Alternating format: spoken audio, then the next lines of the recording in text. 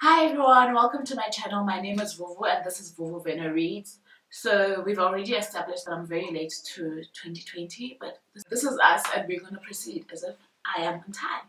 So last year, 2019, I set myself a reading goal of 20 books and I hit my goal.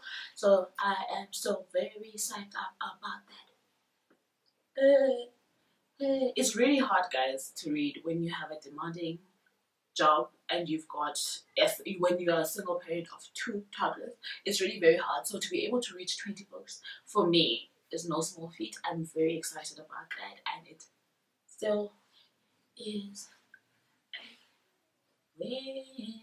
So anyway, I just want to show you the books that I read last year in no particular order, but I do want to say, I want to mention that one book was an ebook. It was The Secret by Rhonda Bryan. I never know how to say her name. I'll insert it somewhere over here. So one of the books I read, I won't say one of the books I read because honestly, but anyway, I read 2 short stories from Paul Gallico. This is the, sorry, I want to get the second book. Oh yeah, yeah. So this first short story is called The Snow Goose and the second one is The Small Miracle.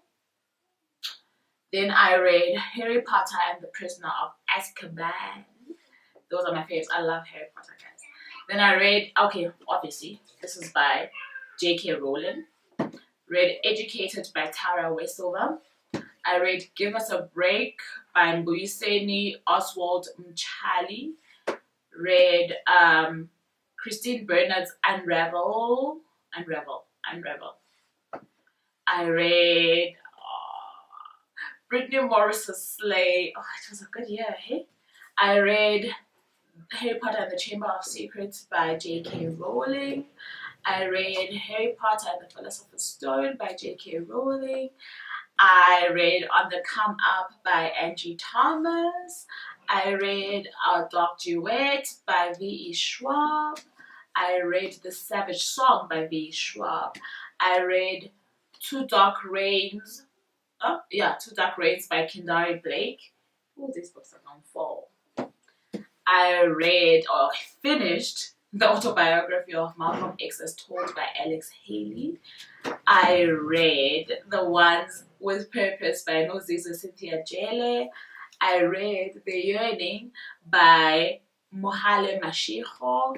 I read Happiness is a 4-Letter Word by Cynthia Jele.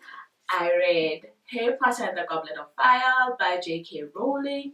I read The Accident by Gail Shumel. And lastly, I read Becoming by Michelle Obama. Guys, 2019 was a great reading year. I can't believe it. I really absolutely loved the reading journey. Last year was full of 4 stars, 5 stars, and 3 stars. There were a few, not a few, like not even worth counting, like 1 stars or books that I really actually didn't quite get or enjoy from this pile. But generally, it was a good reading year, and this year I'm hoping to improve on my